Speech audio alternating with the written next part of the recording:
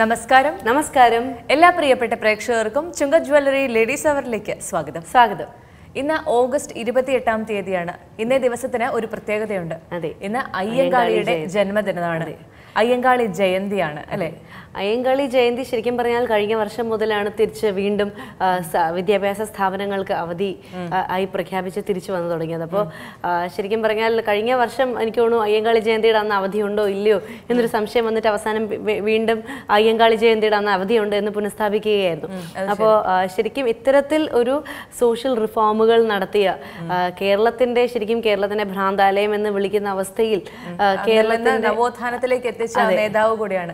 1863 August 28-നാണ് Ayyankali ജനിച്ചത്. കാളി എന്നായിരുന്നു അറിയപ്പെട്ടിരുന്നത്. പിന്നീട് അദ്ദേഹത്തിന്റെ സാമൂഹ്യ പരിഷ്കരണത്തിന്റെ ഭാഗമായിട്ടുള്ള നടപടികൾ കൊണ്ടാണ് ബഹുമാനാർത്ഥമാണ് പിന്നീട് അയ്യങ്കാളി എന്നുള്ള പേരിലേക്ക് എത്തിയത്. ഇന്നത്തെ ദിവസം അദ്ദേഹത്തിന്റെ 155-ാം ജന്മദിനമാണ്. അപ്പോൾ ഈ ദിവസത്തിൽ അദ്ദേഹത്തെ കുറിച്ച് തന്നെയാണ് നമ്മൾ സംസാരിക്കുന്നത്. അതെ, എന്തായാലും അദ്ദേഹത്തിന്റെ ഓർമ്മകൾക്ക് മുന്നിൽ അന്തരാഞ്ജലികൾ അർപ്പിച്ചുകൊണ്ട് ആദ്യത്തെ സെഗ്മെന്റിലേക്ക് കടക്കാം.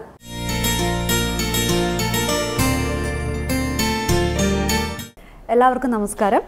ഞാൻ റസ്ന പവിത്രൻ. നിങ്ങൾക്കെന്നെ മനസ്സിലായിട്ടുണ്ടോ എന്ന് ഞാൻ വിശ്വസിക്കുന്നു. ജിത്തു ജോസഫ് സാറിൻ്റെ ഊഴം എന്ന സിനിമയിലൂടെയാണ് മലയാള സിനിമയിലേക്ക് ഞാൻ ആദ്യമായിട്ട് അരങ്ങേറ്റം കുറിക്കുന്നത്. അതിൽ പൃഥ്വിരാജിൻ്റെ സിസ്റ്റർ വേഷം വളരെ നല്ലൊരു വേഷമായിരുന്നു. എല്ലാവരുടെയും ഇഷ്ടം അതിലൂടെ എനിക്ക് നേടാൻ കഴിഞ്ഞു എന്ന് ഞാൻ വിശ്വസിക്കുന്നു. എൻ്റെ രണ്ടാമത്തെ സിനിമ എന്ന് പറയുന്നത് ഡയറക്ടർ സത്യൻ അന്തിക്കാട് സാറിൻ്റെ ജോമോൻ്റെ സുവിശേഷങ്ങൾ ആയിരുന്നു.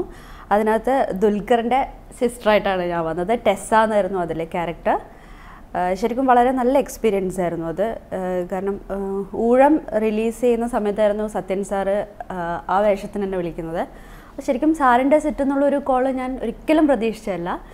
എനിക്ക് തോന്നുന്നു ഒരു പക്ഷേ ഒരുപാട് എന്നെ പോലുള്ള ഈ ന്യൂ കമേഴ്സും അല്ലെങ്കിൽ ഒരുപാട് സീനിയേഴ്സ് പോലും ആഗ്രഹിക്കുന്നതാണ് സാറിൻ്റെ പടങ്ങളിലൊരു റോള് കിട്ടാതെ പറയുന്നത്. അപ്പോൾ ആ ഭാഗ്യം എനിക്ക് പെട്ടെന്നുണ്ടായി. നല്ലൊരു വേഷമായിരുന്നു. ദുൽഖർ സൽമാൻ്റെ കൂടെ വർക്ക് ചെയ്യാൻ പറ്റിയത് വളരെ നല്ലൊരു എക്സ്പീരിയൻസ് ആയിരുന്നു.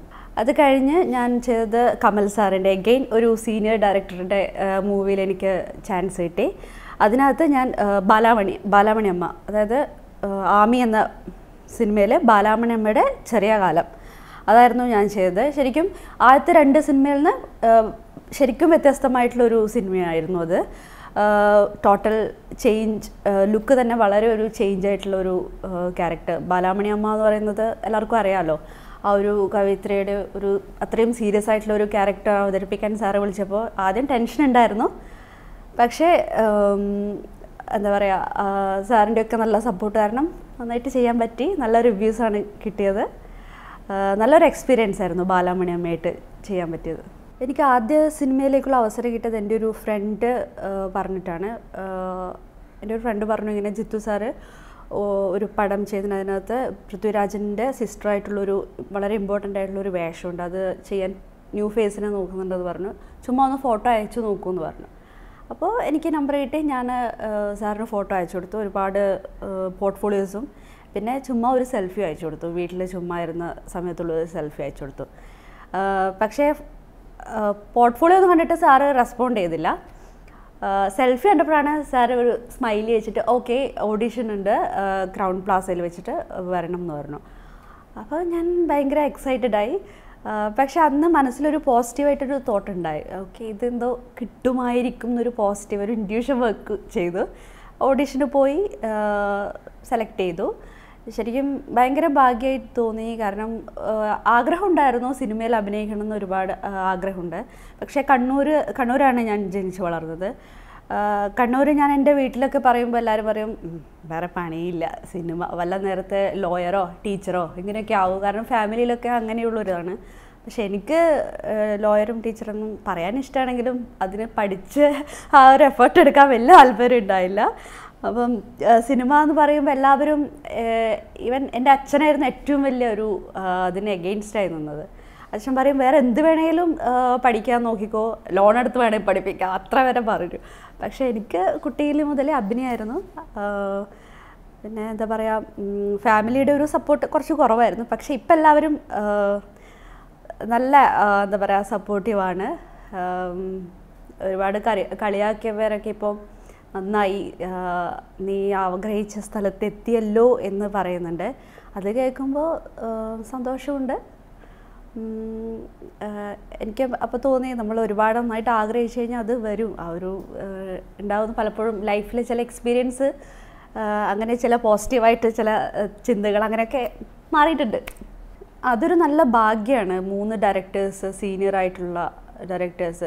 പക്ഷെ അതിപ്പോൾ എനിക്കൊരു എല്ലാവരും എന്നെ ഒരു ചോദ്യം ചോദിക്കാൻ തുടങ്ങി. കാരണം സീനിയറായിട്ടുള്ള ഡയറക്ടേഴ്സിൻ്റെ കൂടെയേ അഭിനയിക്കൂ, മറ്റുള്ള പുതിയതായിട്ടുള്ള ഡയറക്ടേഴ്സൊക്കെ വന്നാൽ നിങ്ങൾ സ്വീകരിക്കില്ലേ, റോൾസ് എടുക്കില്ലേ എന്നൊക്കെ എല്ലാവരും ഇങ്ങനെ ചോദ്യം ചോദിക്കാൻ തുടങ്ങി. അങ്ങനെയല്ല, ആ സമയത്ത് അങ്ങനെ 3 ഡയറക്ടേഴ്സ് വന്നു. പിന്നെ അതിന് മുമ്പിൽ വന്ന് പടങ്ങളൊക്കെ ഒന്നും എനിക്ക് വലിയ കോൺഫിഡൻസ് ഉണ്ടായില്ല. കാരണം ചുമ്മാ ഏതെങ്കിലും ഒരു പടത്തിൽ അഭിനയിക്കണം, ചിലപ്പോൾ ഒരു ഹോർഡിങ്സിലൊക്കെ വന്ന് നിൽക്കുമായിരിക്കും, അതിൽ വലിയ താല്പര്യമില്ല. പടം തിയേറ്ററിൽ വരണം, പിന്നെ അങ്ങനെ ആഗ്രഹിച്ചിരുന്നു. അപ്പോൾ ആ സമയത്ത് ദൈവാനുഗ്രഹം കൊണ്ട് ആ 3 സീനിയേഴ്സ് ഡയറക്ടേഴ്സിൻ്റെ കൂടെ വർക്ക് ചെയ്യാൻ പറ്റി. അതിനർത്ഥം ഞാൻ പുതിയ ഡയറക്ടേഴ്സിൻ്റെ പുതിയ ജനറേഷനിലുള്ള ആൾക്കാരുടെ കൂടെ വർക്ക് ചെയ്യില്ല എന്നൊന്നുമില്ല. അങ്ങനെ ആർക്കെങ്കിലും ഒരു തെറ്റിദ്ധാരണ ഉണ്ടെങ്കിൽ അതൊക്കെ മാറ്റിക്കൊള്ളണം. ആ സമയത്ത് വന്നു, അതൊരു ഭാഗ്യമായി കാണുന്നു. ഇനിയും നല്ല ഒരുപാട് മൂവി ചെയ്യണമെന്നാണ് ആഗ്രഹം. ക്യാരക്ടേഴ്സ് അങ്ങനെ സിനിമയിൽ എല്ലാ ക്യാരക്ടേഴ്സും നമുക്ക് റിപ്പീറ്റേഷൻ ഇല്ലാതെ വ്യത്യാസമായിട്ട് എന്തെങ്കിലും ചെയ്യണം. പിന്നെ ചുമ്മാ വന്നു പോവാതെ നമുക്ക് എന്തെങ്കിലും ചെയ്തു എന്ന് നമുക്ക് തന്നെ മനസാക്ഷിക്ക് തോന്നണം. അങ്ങനെയൊക്കെ ചില വാശികൾ മാത്രമേ ഉള്ളൂ. നോർമൽ നമ്മൾ പഠിക്കുന്ന കാലത്ത് പാർട്ടിസിപ്പേറ്റ് ചെയ്ത മത്സരങ്ങൾ അതങ്ങനെയുള്ളൂ, അല്ലാതെ റിയാലിറ്റി ഷോസ് അങ്ങനെയുള്ള ഇതൊന്നും ഞാൻ ചെയ്തിട്ടില്ല. ഒന്നാമത് പിന്നെ ഞാൻ പറഞ്ഞല്ലോ, അതിനങ്ങനെ ഒരു സപ്പോർട്ട് നമുക്ക് ആവശ്യമാണ്. പക്ഷേ അത് അന്ന് ചെയ്യാൻ പറ്റിയില്ല. അങ്ങനെ ഡയറക്റ്റ് പിന്നെ അതിനു മുമ്പ് ആഡ്സൊക്കെ ചെയ്തിട്ടുണ്ടായിരുന്നു. പിന്നെ അത്യാവശ്യം ഫോട്ടോഷൂട്ട്, മോഡലിംഗ് അങ്ങനെയുള്ള സംഭവങ്ങളൊക്കെ ചെയ്തിട്ടുണ്ടായിരുന്നു. ഓഫ് കോഴ്സ് പഴയ നമ്മുടെ ശോഭന ചേച്ചി, ഉർവശി ചേച്ചി, ശ്രീദേവി, ഭാനുപ്രിയ, ഇവരുടെയൊക്കെ പടങ്ങൾ കാണുമ്പോൾ നഗ്മയുടെ ഡാൻസൊക്കെ കാണുമ്പോൾ ശരിക്കും ഭയങ്കര ത്രില്ലടിച്ചിട്ട് അന്ന് സിനിമ കാണുമ്പോൾ ഞാൻ അവരുടെ ശരീരത്തിൽ എൻ്റെ തല വെച്ചിട്ട് ഞാൻ ഇമാജിൻ ചെയ്യും. അങ്ങനെയാണ് ഞാൻ ഉറങ്ങുകയൊക്കെ ചെയ്യുമ്പോൾ ഇങ്ങനെ ഞാൻ ആ ഒരു ഡാൻസ് കണ്ട് എനിക്ക് ഇഷ്ടപ്പെട്ട കാതലിൻ്റെ ഡാൻസൊക്കെ കണ്ട് ഇഷ്ടപ്പെട്ട് ഞാൻ എന്നെ ആ സ്ഥാനത്ത് പ്ലേസ് ചെയ്യായിരുന്നു, ആ നായികയുടെ സ്ഥാനത്ത് എനിക്ക് കിലുക്കും. അപ്പം അവരുടെ ആ സിനിമകൾ തന്നെയാണ് അഭിനയിക്കണം എന്നുള്ള ഒരു ഉർവശി ചേച്ചിയുടെയും രേവതി അവരുടെയൊക്കെ ഒരു അഭിനയമുണ്ടല്ലോ, അതാണ് സിനിമയിൽ വരണം എന്നുള്ളൊരു ആഗ്രഹം. ആദ്യ ദിവസം വളരെ രസമായിരുന്നു. കാരണം എനിക്കൊന്നും ചെയ്യാനുണ്ടായില്ല, ചുമ്മാ കിടന്നാൽ മതി. എനിക്കൊന്ന് ഊഴം എന്ന് പറഞ്ഞ സിനിമ കണ്ടവർക്കറിയാം, ഞാൻ മരിച്ചു എന്നൊരു മരിക്കുന്ന ഒരു സീനുണ്ട്. എന്നിട്ട് നമ്മളിങ്ങനെ മരിച്ചു കഴിഞ്ഞാൽ കിടത്തുമല്ലോ ശവമായിട്ട്, ആ ശവമായിട്ടാണ് ഞാൻ ആദ്യമായി ക്യാമറയുടെ മുമ്പിൽ വന്നത്. അതുകൊണ്ട് അന്ന് ഞാൻ ശരിക്കും ഭയങ്കര ടെൻഷൻ അടിച്ചിട്ടായിരുന്നു സെറ്റിൽ പോയത്. അയ്യോ ഭഗവാനെ, രാജുവേട്ടൻ്റെ കൂടെ കോമ്പിനേഷനൊക്കെ ഉണ്ട്, അപ്പോൾ അതായിരിക്കും ഫസ്റ്റ് എന്നൊക്കെ ഉള്ളൊരു പേടിയുണ്ടായിരുന്നു. ഞാൻ മേക്കപ്പ് ചെയ്യാനിരുന്നപ്പോൾ മേക്കപ്പ് മാൻ കറുപ്പിക്കുകയൊക്കെ ചെയ്യുന്നു, എന്നെ ഭയങ്കര ഡള്ളാകുന്നു. ഞാൻ വെച്ചത് ഇവരിങ്ങനെ, ഞാൻ നല്ല സ്റ്റൈലായിട്ടൊക്കെ ഇറങ്ങാമെന്നൊക്കെ വിചാരിച്ച് ത്രില്ലടിച്ച് നിൽക്കുമ്പോൾ എൻ്റെ ചുണ്ടിൻ്റെ ഇവിടെയും കവിളൊക്കെ ഇങ്ങനെ ഒരുമാതിരി കറുത്ത് ഒരു നീലിച്ചൊക്കെ ഇരിക്കുന്ന പോലെ. ഞാൻ പറഞ്ഞത് ഇങ്ങനെ ശവത്തിന് അങ്ങനെയൊക്കെ മതി. ഞാൻ പറഞ്ഞു ശവോ? അപ്പോൾ പറഞ്ഞു ഇപ്പം മോള് ശവമായിട്ടാണ് ചെയ്യാൻ പോണേ. ഞാൻ പറഞ്ഞു ആണല്ലേ. അപ്പോൾ എനിക്ക് ഭയങ്കര ചമ്മലുണ്ടായിരുന്നു, കാരണം വലിയ സ്റ്റൈലാക്കിയിട്ട് ആദ്യമായിട്ട് എല്ലാവരും മുമ്പിലൊന്ന് ഷെയിൻ ചെയ്യാന്നൊക്കെ വെച്ചപ്പോൾ ഫസ്റ്റ് തന്നെ പോയിട്ട് തന്നെ ശവാക്കുമ്പോഴത്തേക്ക് ഒരു ചമ്മലുണ്ടായിരുന്നു. അത് നല്ല രസമായിരുന്നു ആ അനുഭവം. നേരെ പോയി അവർ വലിയ മാലയൊക്കെ ഇട്ടെന്ന് തൊട്ടപ്പുറത്ത് നോക്കുമ്പോൾ ബാലചന്ദ്ര മേനോൻ സാറ്, സീതാ മാം, അവരുടെ ഇപ്പുറത്ത് ഞാനും ഇങ്ങനെ ശവമായിട്ട് ഇങ്ങനെ കിടന്നു, മൂക്കിലൊക്കെ പനിയൊക്കെ വെച്ച്. വളരെ നല്ല എക്സ്പീരിയൻസ് ആയിരുന്നു. രാജുവേട്ടൻ്റെ കൂടെ ആദ്യം വർക്ക് ചെയ്യുമ്പം ശരിക്കും കുറച്ച് പേരൊക്കെ എന്നെ പറഞ്ഞു പേടിപ്പിച്ചിട്ടുണ്ടായിരുന്നു.